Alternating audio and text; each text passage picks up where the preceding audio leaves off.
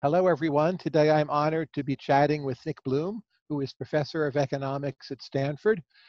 I sometimes put it this way: if I read a new and interesting article, whether it be on productivity in science, uh, the productivity of firms, how effective it is to work from home, the effect of uncertainty on economic output, and then I think, well, who's the most likely economist to be a co-author or author of this article? That one person is Nick Bloom. Nick, welcome. Thanks very much for having me on, Tyler. It's great to be here. Let's start with your piece with co-authors on whether progress in science has slowed down. And you argue that it has. I would ask, which are the areas where progress in science has not slowed down? Ooh, that's a good question. Wow, that's not what I'm normally asked about. Where has it not slowed down? I mean, I guess in some senses, I'm not drawing in any deep personal insight here, but just looking at the valuations of firms in exciting areas. But it's going to be things like AI. I guess social media, genetic medicine. If I think of what's going on at Stanford, I know there's a huge explosion of work in Stanford. Several of my friends and colleagues on campus are working on genetic medicine. All kinds of amazing things there, actually. Wearables. So one of my friends here is actually working with Apple on getting devices like in the Apple Watch so it can check your heart rate and tell you in advance if there's complications in your heart and basically pre-warn you. So I don't want to be too super pessimistic that all science is dying. And you're right. You're exactly right. In the research we looked at it, we showed, for example, progress on cancer had an acceleration in the 80s and 90s. It seems that field after field eventually starts to decline, and there aren't enough new fields that are growing to offset the bulk of the current fields that are declining. So if progress in Moore's law is slowing down, progress in crop yields is slowing down, cross-sectionally, what is different about the areas where progress in science is speeding up? In some senses, they're new. It's just it seems pretty obvious. This is why it's useful to have economists to look seriously at the data. In the sense, it seems pretty obvious that individual areas are going to slow down. So, the wheel. The wheel was a fantastic innovation, but at some point, progress slows down, and the horse and cart, and corn yields, and you can just go through innovation after innovation. They're incredibly important, but at some point, of course, progress in those areas slows down.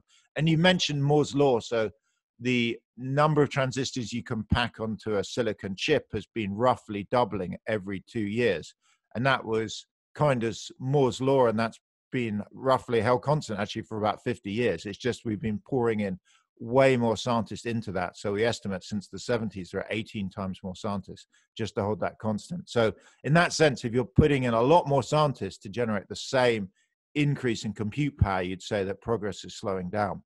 Now, that all seems obvious that each field is slowing down. The question is, are there enough new fields that are coming into being to offset that? And it just appears that at least since the 1950s in the US, the answer is no. There are new fields coming on board, but just not fast enough to offset the decline. So right now, yeah, go ahead. How do we know what counts as a new field? So you mentioned progress in genetics, but Mendel was some time ago. You mentioned the wheel, but Tesla now has a phenomenal valuation. That's the wheel plus electricity. Electricity is another old sector, right? So aren't some of the old sectors currently the most dynamic? Well, Tesla's the electric motor. You're right, the electric motor. I think the first cars, again, it's not my expertise, but I think the first cars were, in fact, electric cars back in like 1900. Well, whether you call that a new field or an old, a part of that is driven, the progress is driven on batteries. So batteries, we looked at this. Actually, there are several areas we looked at in our paper. So I had a paper with Chad Jones, John Van Ryn, and Michael Webb, looking at whether innovation and productivity is slowing down. And we looked at several sectors to try and evaluate this, and some of them lacked complete data on either inputs or outputs. But one of them is batteries, and batteries have made slow but steady progress. And recently, for example, lithium-ion batteries are much more effective. But recently, batteries have got to the stage where electric cars are feasible because you need to obviously store enough energy. So it's not so much the electric motor is a new idea, it's that batteries make it possible. If you want to ask what areas are new, I would, practically look at, say, patents. So there's an enormous amount of debt or stock, new companies floating on the stock market. Patents are a very simple way to look at what technologies are new. in the sense that they add new fields, and you look at patents that don't seem to patent or cite much that's gone before them. They're truly radical, and there's a huge research literature on exactly this.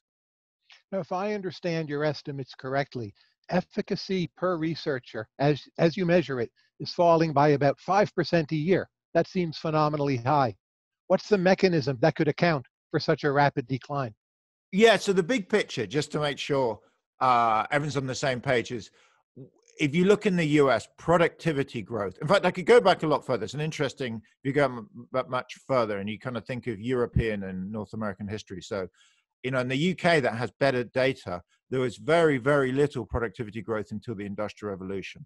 So, literally from the time the Romans left and whatever, roughly kind of 100 AD until 1750, technological progress was very slow. So sure, the British were, more advanced at that point, but not dramatically.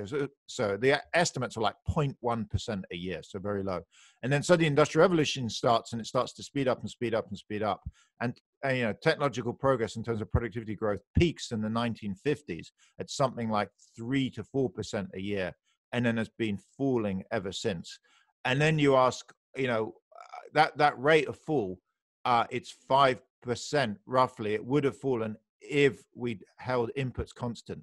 But the one thing that's been offsetting that fall in the rate of progress is we've put more and more resources into it. So again, if you think of the US, the number of research universities has exploded, the number of firms having research labs. Now, Thomas Edison, for example, was the first lab about 100 years ago, but post-World War II, most large American companies have been pushing huge amounts of cash into R&D. But despite all of that increase in inputs, actually productivity growth has been slowing over the last 50 years. So that's the sense in which it's harder and harder to find ideas. We're putting more inputs into labs, but actually productivity growth is falling. But let's say paperwork for researchers is increasing, bureaucratization is increasing. How do we get that to be negative 5% a year as an effect? Is it that we're throwing kryptonite at our top people? Your productivity is not declining 5% a year, or is it? COVID aside, right? COVID aside, I don't, it's hard to tell. It's hard to tell your own productivity. I mean, right. It always feels like it. I mean, oddly enough, there's I always feel like, the stuff that I did before was better research ideas. And then, something comes along. I'd say personally, it's very stochastic. I find it very hard to predict it. Increasingly comes from working with basically great and often younger co-authors. Why is it happening at the aggregate level? I think there are three reasons going on. So one is actually come back to Ben Jones, who had an important paper, which is called, I believe, Renaissance Man. So, this came out like 15 years ago or something. It was, the idea was it takes longer and longer for us to train. So just in economics, when I first started in economics, it was standard to do a 4-year PhD. It's now a 6-year PhD, plus many of the PhD students have done a pre-doc, so they've done an extra 2 years. So we're taking 3 or 4 years longer just to get to the research frontier. So there's so much more knowledge before us, it just takes longer to train up. So that's one story. A second story I've heard is research is getting more complicated. So I remember I sat down with a former CEO of SRI, Stanford Research Institute, which is a big research lab out here that's done many things. For example, Siri came out of SRI. And he said, increasingly, it's like interdisciplinary teams now. So it used to be you'd have, 1 or 2 scientists could come up with great ideas. And now you're having to combine, I can't remember what he said for Siri, but he said, there are 3 or 4 different research groups in SRI that were being pulled together to do it. And that, of course, makes it more expensive. And when you think of, biogenetics, you're kind of combining biology or genetics or bioengineering. There's many more cross-field areas. And then finally, as you say, I suspect, regulation, costs, various other factors are making it harder to make, to undertake research. A lot of that's probably good. So it's less of it. I'd have to look at individual regulations, but health and safety, for example, is probably a good idea. But in the same way, that is almost certainly making it more expensive to run labs. And in fact, COVID is a huge pushback from talking. I was talking just before the shutdown to a good friend of mine, and she said she has a big lab that has a number of animals and longer running experiments going on. And in fact, the shutdown has been extremely expensive. And when we reopen with social distancing, of course, the costs are going to go up again. So these are all factors pushing on, your point of regulation is just expensive running research. But what if I argued none of those are the central factors?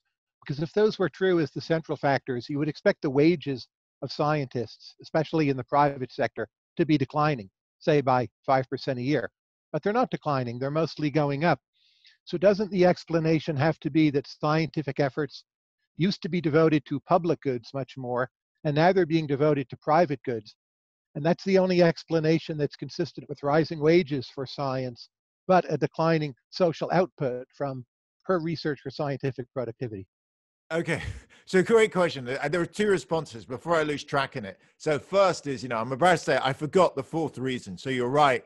A fourth factor on this could be, just as a simple empirical fact, the share of R&D in the US and Europe, which we have best figures on, that's funded by the government, has been declining over time. So in fact, in the US, when you go back to the 60s, roughly 2/3 of it is funded by the government and 1/3 by private firms, and now it's the reverse. And in fact, it always made me wonder, when I first pulled out this data 6-7 years ago, it made me wonder about the story of Stanford, because when I arrived at Stanford, I was told that Stanford pre-war really was like a finishing university. It wasn't really a big deal. And post-war, Stanford got its big break because of lots of research from NASA dollars. And I was kind of thinking, well, government R&D is not such a big factor anymore. It's mainly private firms. And that's because post-war, it was the big driver, and the government's pulled back from R&D and private firms have taken over. And the reason that's, the fourth possible driver of the decline in productivity, as you point out, is government R&D tends to be more focused on the R, the research, and private R&D more on the D, the development. And the R you may think has more spillovers, longer run benefits, and is what's going to drive long run growth. So yes, that would be another role for policy. In fact, I'm embarrassed I left it out, but a big driver would be, it feels hard to be saying this being in a university, but the government should fund more public R&D. I can come back and answer the Santa's wages question if you want, but I can see you have a question because we're looking at each other on Zoom. But if you assign the blame to government, ideas are a global public good. Isn't it true that global governmental expenditure on R&D in absolute terms is up, even if it may be down as a percentage of budgets or total R&D? And thus a scientific progress in the United States, which can draw upon governmental support in China, Japan, India, the UK, Switzerland, should still be going up. And it has to be within private scientific progress that there's a diversion of effort away from public goods and toward more private goods, or no? No, it's a good question. It's certainly true. Our paper only focused on the US. The puzzle gets much harder if you include global R&D. So you see that productivity per researcher or research dollar is falling in the sense of the rate of progress per dollar we're spending. You've looked at that. just to be clear, this is not a new thesis. You have your book, The Great Stagnation, and Patrick Collison, for example, has work on this more recently. And, there's that book, The Death of Science. I'm embarrassed I've forgotten who the author was, but John Horgan. Yeah, that's it. And so the puzzle gets even more extreme if you look globally, because of course now, I'm sure, it's tricky because Europe has become slightly less of a powerhouse, but obviously Asia has completely taken off, and the amount of R&D being spent in, say, India and China has exploded. Has that offset the reduction in US publicly funded R&D, certainly as a share of GDP? It's not obvious. One reason is there's plenty of evidence on knowledge spillovers being localized. So there's a lot of evidence, for example, that you're more likely to co-author with your colleagues in your own university or in the same. I guess the same firms are more obvious, but if that was true, you may think the transmission of ideas from China to the US is less effective than within the US. I also don't know if the increase in Chinese and Indian R&D by their government sectors is enough to offset the reduction by the US, and whether it's in the right areas. It may be that a lot of developing countries' R&D is more, say, defense and national security focused, which I suspect has lower trade-offs. And the nice thing about the US and things like the National Science Foundation, the National Institute for Health, is they would put huge amounts of funding on very basic research that had broad value. MIT researcher goes to the NSF, gets funding for research. They tend to be focused on very basic things that of interest to broad science, and that has, I suspect, the largest value added. Apart from possibly giving them more money, how should we improve the NSF and the NIH? How can we raise their productivity? The more money seems the most obvious part of it. there's obviously, secondly, how you distribute it. And, again, I remember seeing a couple of papers on how exactly you evaluate research proposals, and it's hard. And, do you get insiders within the field to evaluate it who tend to be more informed, but tend to be, more biased towards their own field, or outsiders? I think the broad issue is, I mean, I'm not aware of any huge criticisms of how the research agencies hand out their money. I'm sure there's lots of quibbling around the edges. I've been involved in refereeing for the NSF, for example. I've always been very impressed the way they've run it, and the ESRC, for example, in the UK. I think the big issue is just their budgets. Their budgets sure are growing, but they're not growing nearly as fast as GDP. And so as a result, government is basically pulling back from R&D. It's being at some extent replaced by universities. So if you think of these elite universities, their enormous endowments are partly being funneled into early stage R&D. And in fact, it's why, another fascinating observation on the US is increasingly growth is being driven by kind of knowledge flows out of elite research universities. So just even in the stock market over the last 10, 15 years has almost entirely been driven by high tech. And, high tech in many ways, you can think of it as clustering around elite US research universities. So they are stepping in to some extent to fill the gap left by government. How much of the measured productivity edge of American multinationals is just tax arbitrage and where profits get assigned to?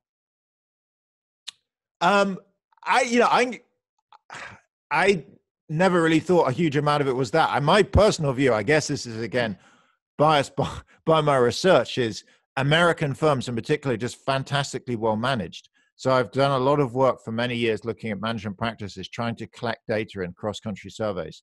And to explain what I mean, management practices, the basics are around, do you collect information and use it to improve yourself? So think of, lean, collecting information all the time and having improvement processes. And secondly, do you train and promote employees, try to promote the best people, trying to avoid things like, promoting family, friends, or long-serving employees. So meritocratic HR systems. And I don't want to say American firms are perfect. They're definitely not perfect. There are many management scandals. But on average, American firms are much better managed, and they take that with them abroad. And there's this whole literature that's been sometimes called dark matter, or, explaining why we seem to have this endless negative balance of trade, but positive balance on investments abroad. American companies seem to make huge profits abroad. And one big explanation is they're just exploiting lots of this intangible capital, which we think of as good management. So American multinationals around the world are well managed, and they make a lot of profits, whether they're located in the UK, in France, in Ghana, in Thailand, wherever they are. And that's helping keep the US economy afloat, that return profits. So I don't see that as being related to transfer pricing and offshore tax manipulation. That is a factor, but I think American firms are primarily driven actually by better innovation and better management. Why hasn't information technology boosted productivity more? Right? So productivity is sluggish. IT has been taking off like crazy. Companies, big business is what uses IT. How do we fit the whole picture together? Yes. So, this was the another kind of age-old debate. Goes back to Robert Solow's quip about in the New York Times. He wrote it, I think, in '86. You see computers everywhere except in the productivity figures. So you're right. Paul David and Tim Bresnan at Stanford, my colleagues, have had various, this again is an old literature about general purpose technologies, these technologies that change society. And at least two previous ones were the steam engine, the electric motor. And the big question is, why haven't computers done that? They seem as transformational as the previous two. But as we discussed, productivity growth rates in the US have been declining since the 50s and don't seem to have picked up much anyway with computers. I think the primary reason people argue for this is you need to change society in order to exploit this. And in fact, in an odd way, COVID, the pandemic and working from home is one example of this. So all the technology necessary for working from home. So just to be clear, the email, internet and email, cheap personal computers, and video calls have all been around since the late 2000s. So the last piece, Skype, came out in 2003, but it isn't until the pandemic that we actually massively embraced working from home. Why is that? I think it's just social norms and firm organizational practices were slow to change. So I think something holding back the impact of ICT is firms and society doesn't change that rapidly. And, and a good example, Paul David mentions about electricity, that when electricity came in, which I believe is like the 1910, 1920s, factories were slow to adopt it. And the reason was, in the older factories where you had a big steam engine or even water wheel, it made sense to have the building very vertical. So you'd have 4 stories around this one central shaft, which belts would connect to, which drove all your mechanical power. With electricity, instead, you can have lots of little localized electric motors, which is a large flat building. So, that explains, if you look at really old fashioned factories and like the center of, Manhattan and places where they were built 200 years ago, they're very tall buildings. Modern factories are low slung, massive sheds. But of course, when electricity came in, it's very hard to reshape all those buildings, and it takes decades. And it's kind of like that with reshaping the management organizational structures of society. I think that's one reason why it's taken so long for IT to, affect productivity. So Italy has had almost no per capita income growth for about 20 years now. Is that because of the deficiencies of Italian firms? That life in Italy hasn't changed enough? I mean, Italy is just a productivity basket case. When I talk to, Raffaella Sedin, for example, my, long-term co-author, when I talk to her about Italian productivity, I mean, a lot of the issues you hear about are regulations, political instability, challenges of the education system, migration. I mean, another thing for Italy, it's even more so for Greece, actually, is that a lot of Southern Europe has suffered from a large negative brain drain. I know lots of, highly able Italians, but they basically tend to, many of them I know that are in the US and the UK, and they've left the country because it's poor economic prospects.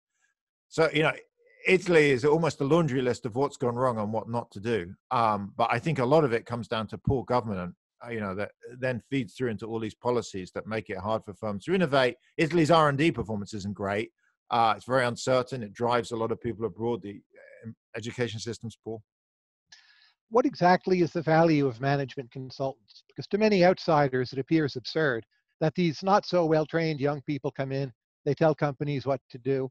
Sometimes it's even called fraudulent, yet they command high returns. How does this work? What's the value added? I don't know if everyone knows, but I worked at McKinsey for about 1.5 years. So, I should state that I no longer work for them. I don't take any money for them anymore. I mean, that was a long time ago. That was almost 20 years ago. But just from that and from my research, there's 2 or 3 things they do. I mean, it is true on the negatives. To start with the negative side, the critique that's often thrown at them is they either tell you the obvious, they ask to borrow your watch and tell you the time, or they tell you things that the CEO normally knew, but she or he basically didn't want to fess up to tell the workers. And it is true that I felt there was some element of that, there was one project in particular when I was involved in, I remember it seemed to us to be reasonably clear what to do. I think it seemed to be reasonably clear to the division ahead what to do, but it was hard for her to tell the whole group. And, McKinsey came in, the project was highly successful. The division improved dramatically, but it was partly we were there to bolster evidence. The third element I think is generally useful, and I've seen this in, when I think of the randomized control trial I did out in India, where we hired Accenture to work in a number of firms, is a lot of management improvements aren't that obvious to people on the ground. So just to give you one example, going back in history, after World War II, the big movement in the US was what's called mass production. So Henry Ford had, the production line, and the idea is you just scale up, get bigger and bigger and bigger, and make more and more, Fords, and roll it off in a massive factory setup. Toyota and the Japanese car manufacturing sector at that time in the 1950s, because they're obviously so devastated by the war, didn't have access to capital and had to produce things on a small scale. And they went for an alternative system called lean. And the whole idea of lean is that you try and spot mistakes and immediately, stop the line. It's very painful in the slow run. If you see a problem in the car, you stop it, you go through it, you figure out, and then you restart. And it takes time to start off, and it's a slow burn. But by the 1980s, the Japanese car factories were clearly starting to dominate. They had lower costs and higher quality. In fact, there's a great MIT book called The Machine That Changed the World that documents that. Now, if you think of the way consultants are operating in the 90s, 2000s, it isn't obvious to many firms that lean was a far better way to run your factory, that you really want to introduce, these Kaizen production processes, et cetera, and consultants come in and help you adopt them. And it's not just factories, healthcare. So there's been a huge transformation in lean health, whereby when you go in and see a doctor, you really, really don't want there to be process mistakes. And lean is actually very good at reducing quality defects and improving productivity. So that's the area where consultants are great. I remember when I was at McKinsey in one of the projects I did with a retailer. We had someone that used to work at Toyota. And this Toyota guy had been there for 3-4 years and was just fantastic. He went around the retailer and said, here's the kind of tools we used in Toyota, and just applied them. And it was extremely valuable. So that's the positive side of management consulting, highlighting things that maybe ex post after the event are obvious why it works, but in advance, just aren't. Given the high returns to management advice to India and other emerging economies, what's the main constraint that prevents that from being scaled up much more? Why don't those consultants just transform those management practices and productivity levels? Yeah, it's a great question. I've long thought about this. I think the biggest, one of the major constraints, India and no best, I've just been out there a lot. And one of the huge constraints there is the legal system. So it sounds odd, but I'll just go through it. So in India, the actual law as it's written down in the statute book is good. There's no obvious issues with it, at least as, people I talk to, but the big constraint is processing cases through the courts. So the courts are dramatically undersupplied in terms of judges. And so what happens is it's very slow to process cases through court. As a result, when you talk to Indian firms, they're very skeptical of taking any issues through the court system. So just to be clear, if you're in the US and you're a manager and you discover somebody stealing stuff from you, you're pretty likely to report it to the police. And then it goes to the court system. That manager faces, potential prison. They clearly lose their job. They have a big loss of career earnings. So in the first place, they probably won't do it. In India, but if the courts are the binding constraint, why doesn't that make all management advice for India worth less?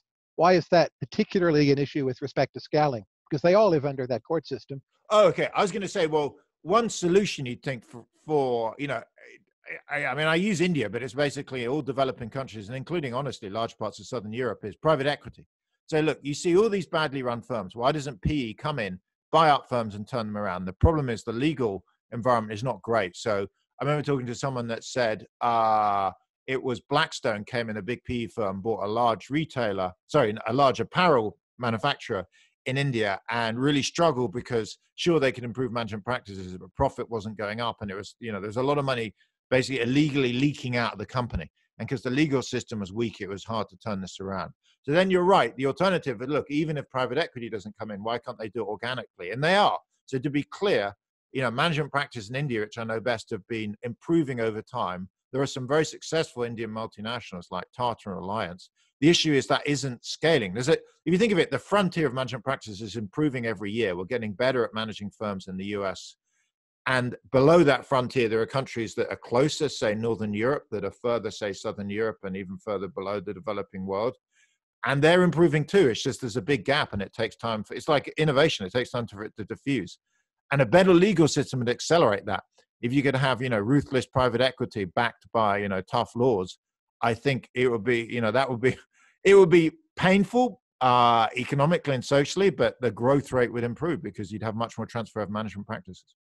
You mentioned The Machine That Changed the World, also a favorite book of mine. What's another book on management you find especially rewarding?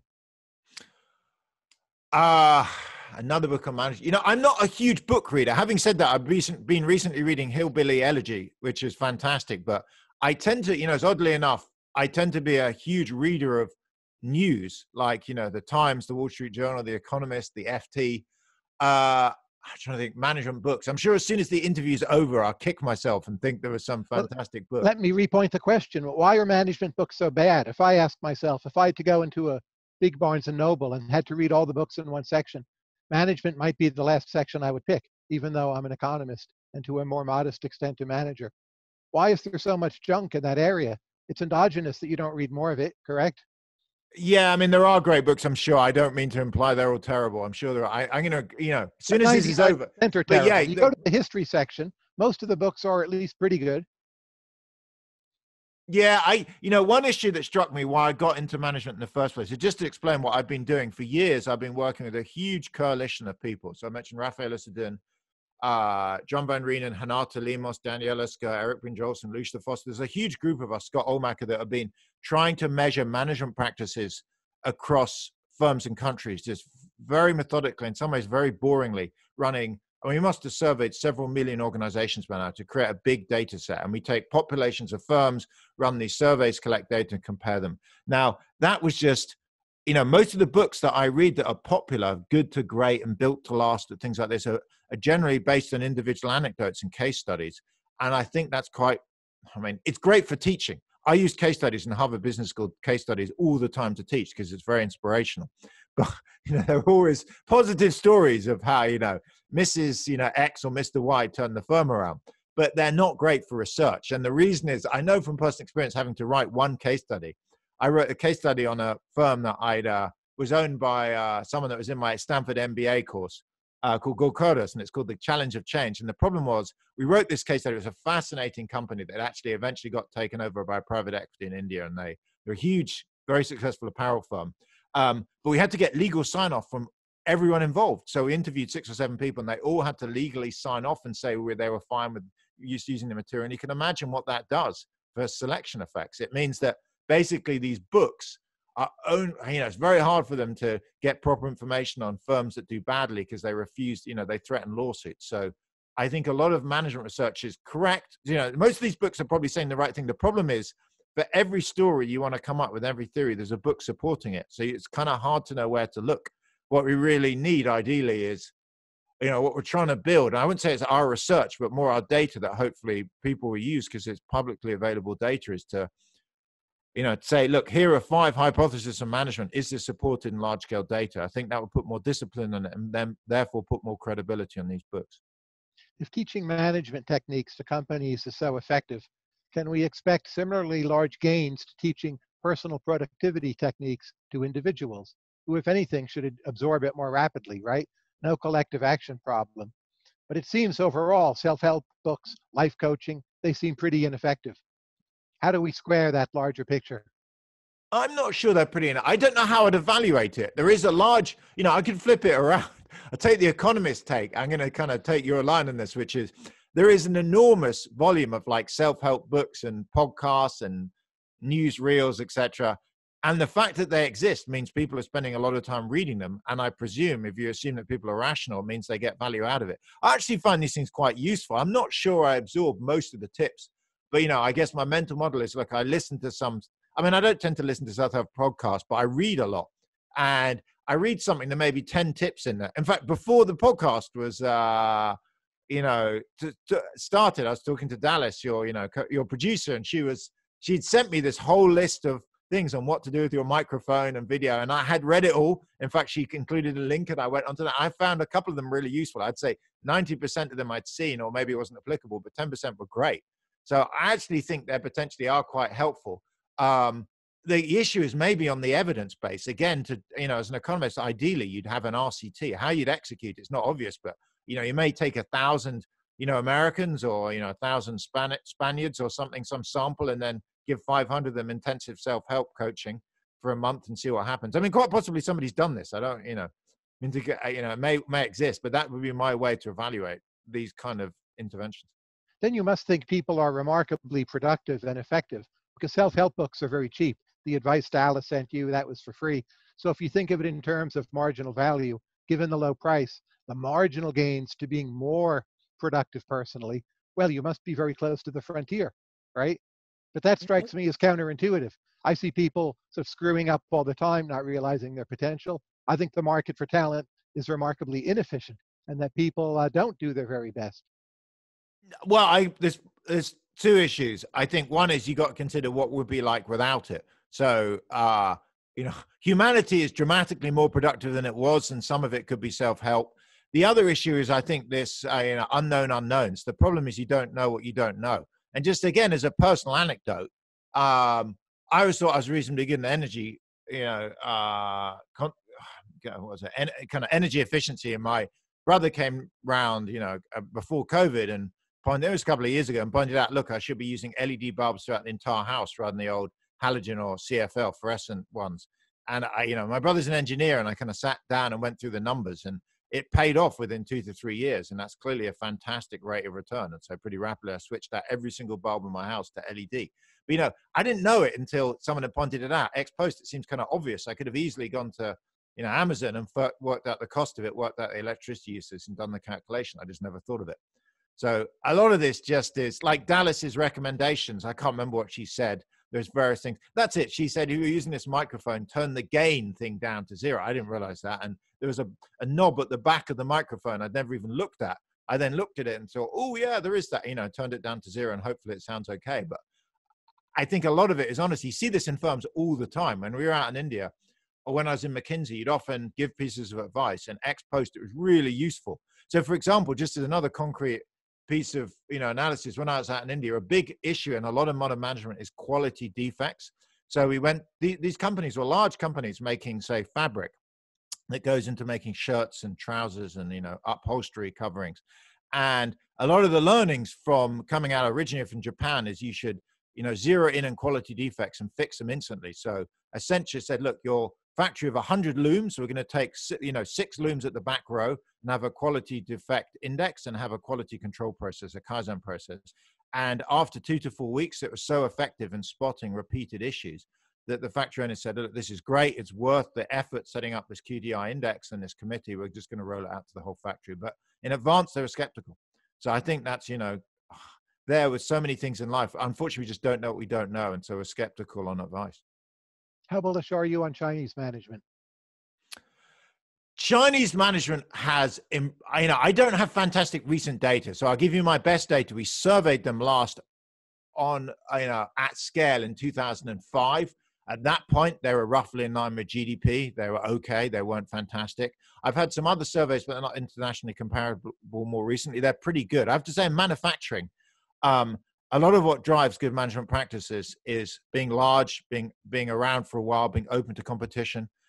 China has, and having educated employees, and China has those inputs. So a lot of their manufacturing firms in particular are big. They're competing ferociously with other companies. China's education system is churning out vast numbers of engineers. And they've been operating now for quite a while. I suspect at this point now, Chinese manufacturing management is pretty good, actually. It's harder to tell in other sectors, particularly those that are not internationally comparable. Their financial services, who knows? That's harder to evaluate. But typically, if you want to look for well-run companies, it's size, high levels of competition, open to trade, educated employees, no family firms where it's handed down by primogeniture, the eldest son inherits it. If you, go into the sectors that don't have these issues, then you tend to see very good management. And China typically tick most of those boxes in manufacturing. Over 20 years ago, your Stanford colleague, Frank Fukuyama, wrote a book on trust. And he basically said, well, China will never have successful large firms in the way that Japan does because there's not enough trust in Chinese society. That seemed plausible at the time, yet obviously it's turned out to be wrong. I mean, what did we miss about China since you emphasize trust and corruption and ability to delegate authority without too many bureaucratic checks and balances? And ex ante, China seemed bad on all those things. And yet, Chinese big business has done pretty phenomenally well. A lot of trust, I think, derives from rule of law. And so in China, this is getting sensitive into politics, but there's rule of law around political system, which I really don't want to comment on, but there's rule of law around things like contractual enforcement, which turns out to be important for trust between firms. So, if you, Tyler Cowen, set up a company and give me a contract for 3 years for providing ball bearings, I'm going to go and put a bit of money into R&D and improving them, set up a process. If you then, say after 6 months, I've changed my mind, can I sue you and get the money back? And if I can effectively do it through the court system, I can trust you. So that's maybe a kind of odd concept of trust. It's not based on some, cultural religious thing. It's based on the fact that the legal system works. And if you look in, for example, the World Values Survey, which measures interpersonal trust measured there is highly correlated with the effectiveness of the legal system. So some of the lowest countries in the world in terms of trust are some of the, the African countries whereby the legal system's in chaos because they're undergoing civil war, and the highest countries are like Norway, Sweden, North America.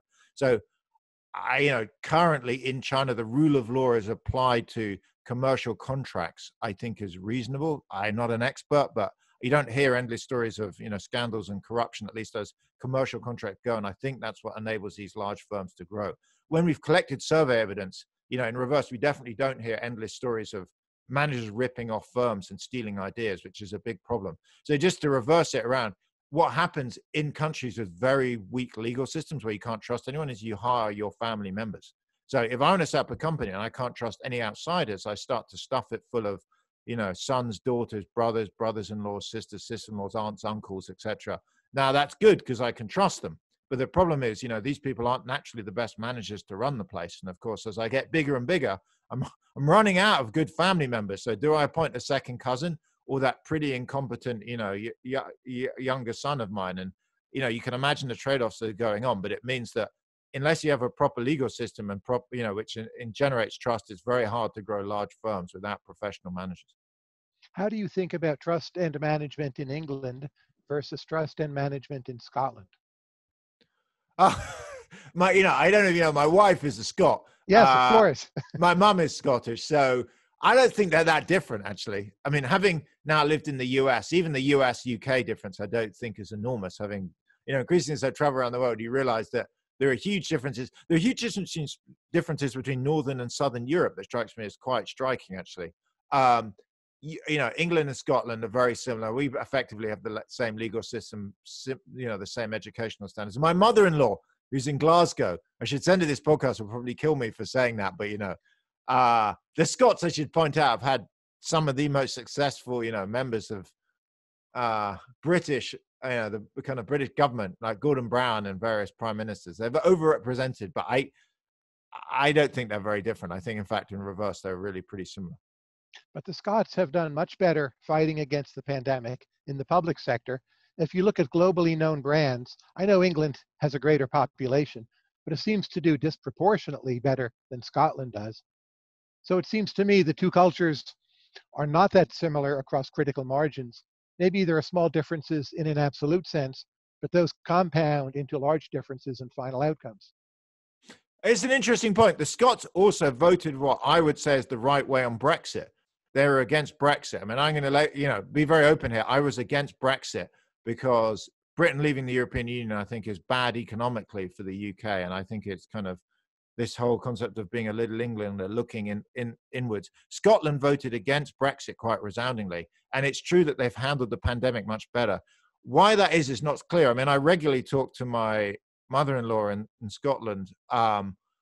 They, in some ways, they seem to be more educated, and at least as far as I'd see it, in the way they vote. Their OECD measured levels of education are not higher. I'm not aware of, any other striking differences. I think I like Nicola Sturgeon, who is I think is what's called the First Minister. She's effectively the Prime Minister of Scotland. She's done a very good job. She locked down faster in Scotland. I think that's why they dealt with the pandemic sooner. Again, on the pandemic, I'm not enough up to the news on England versus Scotland living in the US to give more of an answer, but I am aware the Scots have done better on that, and they certainly did better on Brexit. Does Scotland have a different cultural notion of hooliganism? I mean, if you know about the famous old firm rivalry, Celtic Rangers, you probably think no. The two Glaswegian teams. Again, I know in Scotland, I really spent a vast amount of my time in Glasgow. I don't think it's. I wasn't expecting, Tyler, I think, to be asked about Scottish football hooliganism, but as far as I'm aware, no. I mean, the interesting thing, by the way, on technology, one of the issues that afflicted the UK was hooliganism, and there's kind of various elements of it, but one was just fighting and violence, but another one was racism, and both of them technology has been fantastic at combating. Just on both of them, cameras in the grounds, ID cards, online. There was an incident just over the weekend, I was looking just this morning, about the racial comments made against a Crystal Palace football player that the police checked through online, and turned out to be a 12-year-old boy in the west of Midlands making this stuff. But just in terms of the grounds, technology has improved attendance at sports games because of this. We can stamp it out, and that's something that doesn't show up in productivity figures. So another concern you could have, and there's been a big debate in terms of productivity, is it the case that the quality of life has risen in ways that we're not measuring it? I could get into that debate. I think the answer is primarily no, but you could make that claim. And hooliganism has been pushed back a lot by technology. If policy uncertainty is so important for the macroeconomy, pre-COVID, why was the reign of Donald Trump just fine for the American economy? Because there was high uncertainty. I woke up every morning not knowing what would happen or what would be said. I'm not sure ex post that uncertainty was realized until COVID, but in fact it was realized on a massive scale. Yet ex ante, the uncertainty didn't seem to have much of a negative drag. Yeah, Donald Trump, in terms of in terms of economic performance, how would you assess it? Before COVID, he, you know, it was fine. You could some ways be slightly, I mean, again, I'm not a Trump supporter, so definitely don't get me wrong. You could be mildly positive on it and saying, look, he took the Obama boom and continued it. And as expansions go on, maybe you think it's harder and harder to keep that expansion going. Growth didn't pick up, but it also didn't slow down under Trump. So that would be a passing grade. It wouldn't be fantastic. It wouldn't be terrible either. One thing that aided growth under Trump was the corporate tax cuts. There's another political uncertainty and changing his mind all the time. And honestly, a lot of bad policy with, reduced growth under Trump. Net, it seems to have netted out to about zero. It was no higher or no lower than in Obama's second term. So the policy uncertainty was a negative, but there are other things he did that were positives. It's also true that under Obama, there was considerable policy uncertainty because things like the debt ceiling debate and the fiscal cliff. And who you blame is less obvious there. So Congress was fighting. The president, Obama, wanted to pass various pieces of legislation, couldn't. The same thing is true now, of course. So we have a mixed control of Congress. I think Trump made it a lot worse. To fault him quite explicitly, he just changed his mind, and he also didn't listen to advisors. So when he talked to firms, it's very hard to predict which way policy was going to go, because a lot of decisions didn't seem entirely thought out, rational, predictable. I don't know what words you use, but firms would complain about, we didn't see this coming, and he changed his mind on tweets. And that, by the way, US physical investment even before COVID was not great. So but that could be intangibles, right? Yes. I mean, the stock market is doing well. Yes, but the stock market does not reflect the US economy. The stock market, for example, right now is 30% high tech, which is only 7% of US jobs. And also when interest rates drop because the economy slows, it makes the stock market go up because it's suddenly a relatively better investment. So I think the stock market and the state of the US economy are only weakly linked. Say we take the 1960s, which is one of the golden eras of macroeconomic growth. Many wonderful things about it. It seems policy uncertainty was quite high. There was the Cold War. There was the Vietnam War. There was the civil rights movement, not clear how it would turn out. There were riots in cities all the time. We were on the verge of major changes in regulatory policy, right? Like the environmental movement. So anecdotally, very high policy uncertainty. Things proceed just great, it seems, or no? This is why long run measures are actually useful. It's very hard. When you talk to people, they often raise different eras as particularly more or less uncertain. And often it's driven by, their own personal experiences. And there's actually a phenomena. I mean, it's interesting you raised the 60s. It's actually a phenomenon to think the past was more certain than the present, because you see the past as having happened. You forget all the alternative scenarios that could have been. So just on data, the 60s, in terms of stock market volatility, were quite low. In terms of macro volatility, were moderately low. There was the whole great moderation. And the 70s and 80s were very volatile macro growth, but the 60s were reasonably calm. In terms of our index, Economic Policy Uncertainty Index, where we scraped newspapers, it didn't appear to be particularly high levels of uncertainty. So you could argue newspapers, in that era, it wasn't clear how completely open they were. Watergate was kind of opening the floodgates of being more transparent, but I don't see in the evidence I've seen the 60s as a period of particularly high policy uncertainty. So you're right, those incidents happened, but in other areas like domestic economic policy, again, I'm going off newspapers, but on average, in stock market reactions, it doesn't seem to be particularly high. I mean, the two great spikes in the stock market volatility, by the way, in the 60s were the Cuban Missile Crisis and the assassination of JFK. We're speaking in July 2020. Given that there's so much working at home going on right now, how long will it take before tech company productivity declines? As people grow frustrated or disconnected, or they become too restless, it's too hard to bring on board new hires. How much time do we have before things really start to fray? It's a great question. Just to be clear, my thoughts on working from home. In the short run, working from home, for those of us that can, so just to be clear, only something like 40% of Americans can work from home. But for those, but that accounts for something like 50, 60% of GDP, because they tend to be higher earning individuals. So for those of us that can work from home, the evidence looks like in the short run that increases productivity as long as you've got reasonable conditions, like proper internet and a room, your own exclusive room to work in. The big question, that's research. I've been, that I had an old paper looking in China, and we showed very large increases in what I call short-run productivity from people working in call centers. The big unknown, in which there's little evidence I'm working on, I know other people are looking at this too, which is what's the impact on longer-run productivity, which the concept that come back to the beginning of the podcast is about kind of creation and innovation. So lots of claims, including, like Steve Jobs, before he passed away, made several comments about he wanted people to be in the office. You have to be there for the new ideas come up from water cooler discussions and meetings and one-on-one stuff. And obviously under COVID, that's all stalled. So none of that will really show up right now. You can get away with 3 to 6, maybe even 9 months, probably, if not radically creating new things. But in the long run, I fear there'll be a drop in, say, patenting in 2021, 2022 because of this.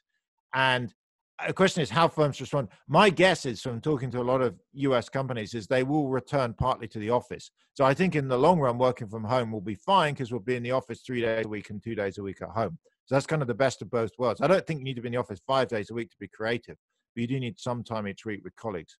So I'm not too worried now. What I think will be problematic is if we're in late 2021, we were still all 100% working from home. Then I would really worry about impacts on productivity. So your long-term co-authors should be those who are at Stanford or Berkeley, but your short-term co-authors can be anywhere.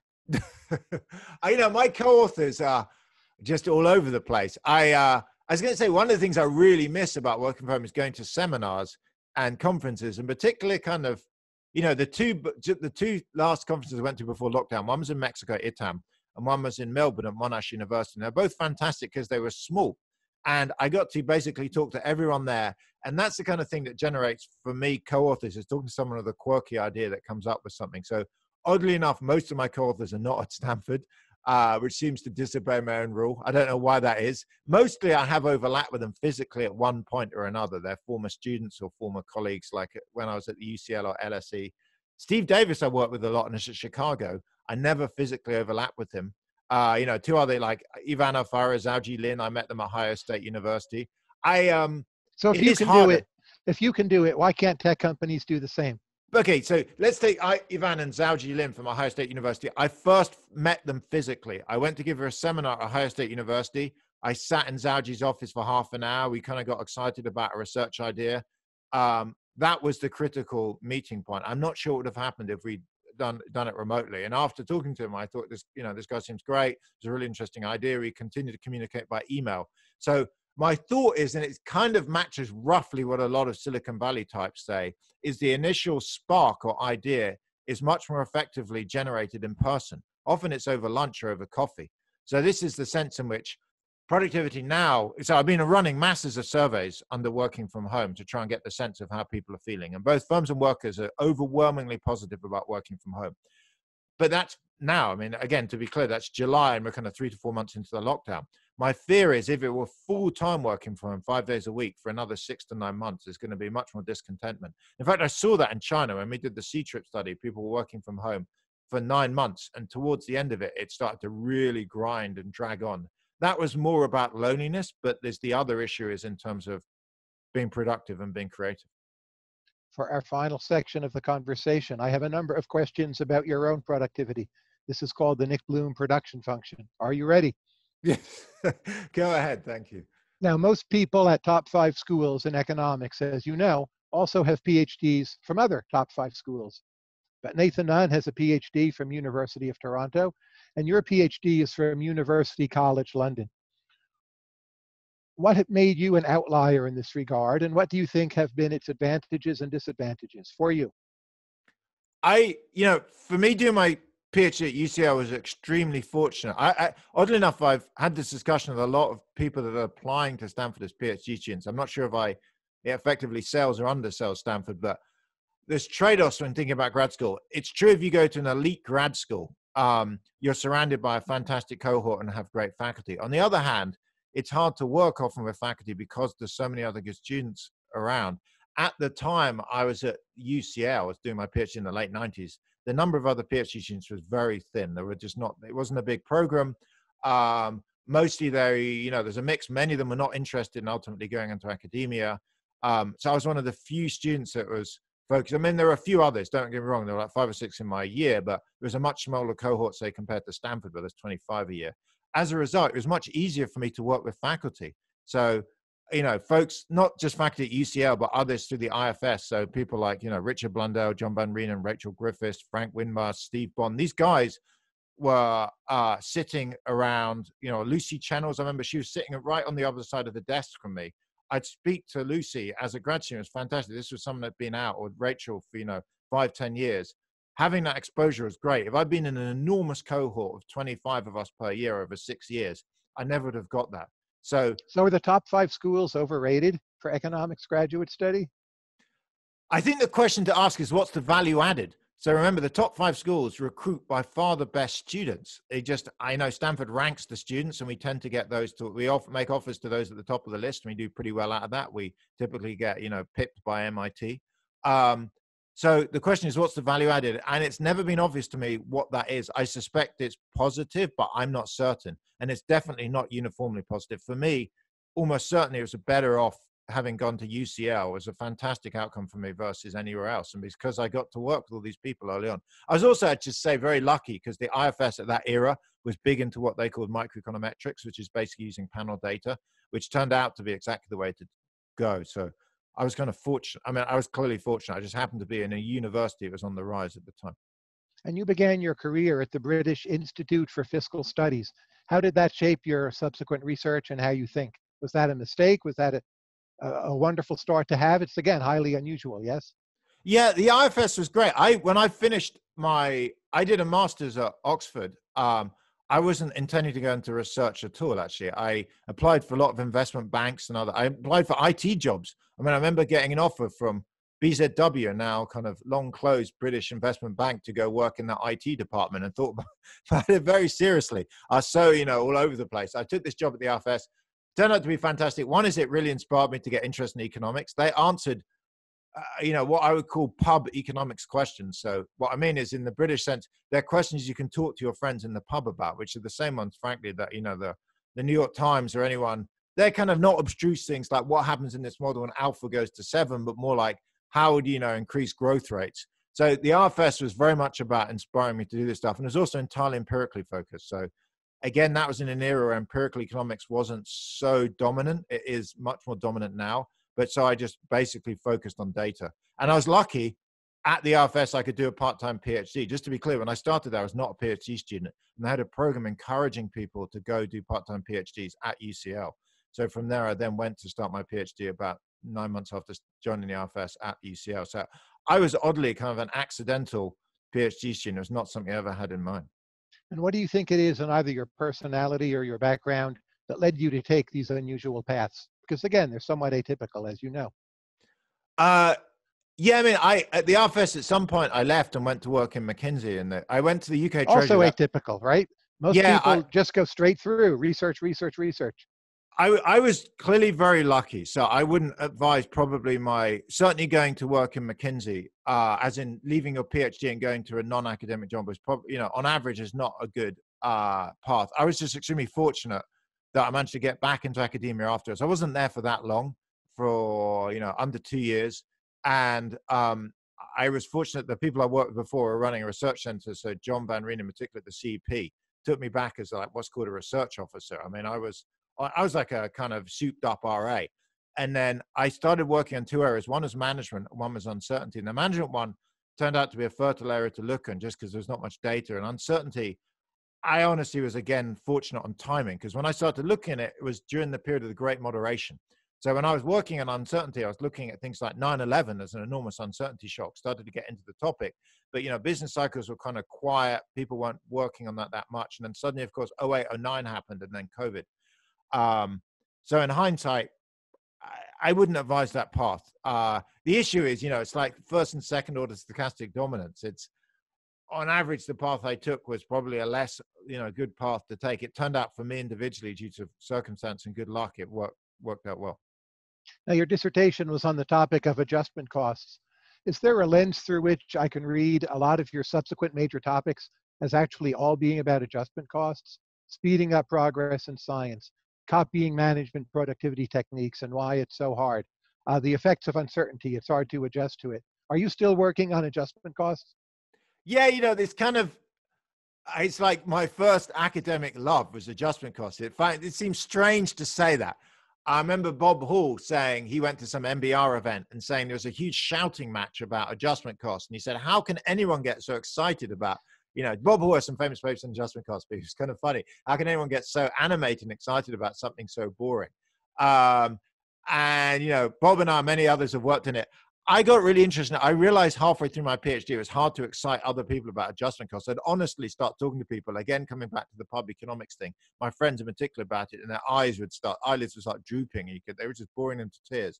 And that's how I kind of ended up morphing to look at uncertainty. Because I realized if you have high adjustment costs, as in it's expensive to hire someone and fire or invest and disinvest, uncertainty is really costly because you can't change your mind. But yeah, it has colored my thinking a lot. I was trying to think of, I'm blanking on what it was, but the other day I was talking to someone about something to do with management and talking about how it's a big issue of adjustment. Because that's right. I was thinking about working from home. So just to be clear, under COVID, with social distancing, working from home, I think this is going to last for another, let's say a year. It's hard to know. If after a year more, we are still social distancing, working from home, we've been in that regime for up to 18 months. And a lot of firms are going to have adjusted, and individuals, to that process. And, you can call it inertia. You can also think of it as adjustment costs. But this is why I think a lot of what's happening now is going to stick because of that. And yes, in some senses, that has colored my thinking. And just you personally, relative to your level of talent, are you a person of high or low adjustment costs when you need to adjust? As we get older and older, it feels like our adjustment costs become higher and higher. I have these 3 areas I'm working on. I guess innovation, I started working on; management and uncertainty, the 2 I guess I started working more recently. I mean, innovation, just again, this is a random thing. I don't know how long ago it was. I had a summer internship, an unpaid internship at it's a ministry long gone in the UK called the Department of Trade and Industry, to do a project looking at patents. I mean, this was like 30 years ago, and I remember pulling up all the data on patents, and that kind of interest in innovation stuck. I tend to think I built up so much knowledge and interest in particularly management, uncertainty, innovation. I tend to mostly focus on that. Although recently, through fortuitous luck, I was working with another couple of co-authors. Again, I've never overlapped with Fatih Givanen and Sergio Salgado, looking at inequality in firms and skewness and other topics. I mean, for me, I really like to read broadly rather than deeply. It sounds an odd thing to say, but every Monday, for example, or Sunday night, the National Bureau of Economic Research has this vast email of all the recent papers. I tend to try and scan every title and abstract. I read the papers a lot. I like The Economist and The Economist magazine. It's good. It's kind of often been a source of ideas, actually. We were talking before the call. I listen to your podcast. I actually listen to a lot of podcasts because I try and go out for a walk or a run for about an hour every day. I mostly listen to podcasts. I have to say, well, if I'm getting too tired, I have to switch on to music. But yeah, I think for me, that's been helpful for coming up with new research ideas. And what do you think will be the next different thing that you do? It's not just an extension of current work. Geez, that's hard to say. My best guess is, as you said, the other thing that's really helpful for me is working with co-authors. Will be some, bright, sparky co-author grad student would suggest we should look at X, and maybe they're not that interested in it. I say, no, that's a great idea, and maybe at some point it turns into a collaboration. Often, or I'm giving a seminar, a lot of great ideas come from just for those that don't go on the academic seminar, the way that academic seminars work is, because at GMU, not that long ago, but you go and give a talk, and then normally you get meetings in the morning and the afternoon. So a classic day would be you turn up at 10 a.m., you have half-hour meetings, and then a lunch, and there's a talk in the afternoon, and then dinner. And what I really like is those one-on-one meetings, because you're talking to lots of people for half an hour. And I find them mentally really tiring because you're like fully on. And I actually, whenever I meet people, I go to their website, look them up for half an hour, 20 minutes beforehand, and really try and learn about what they work on. It takes a lot of time, but I find it really valuable. And that's the great source of ideas. So I'm personally also suffering in the sense of productivity. As I mentioned, I think the US economy is from working at home full time because those one-on-one meetings have stopped. And my own production function in some ways of continuing current projects is fine. I can do that. But I do feel that if this carries on for another year, I feel like the US economy are going to suffer a little bit in terms of struggling to come up with new ideas because there's not so much one-on-one discussion. I'm not randomly meeting people, so I'm, you know, I can easily Zoom with current people I know on, but it's much harder to come up with random people at seminars you would, you know, you would have gone to, but clearly aren't. Nick Bloom, thank you very much. Tyler, thanks very much for having me. That was great.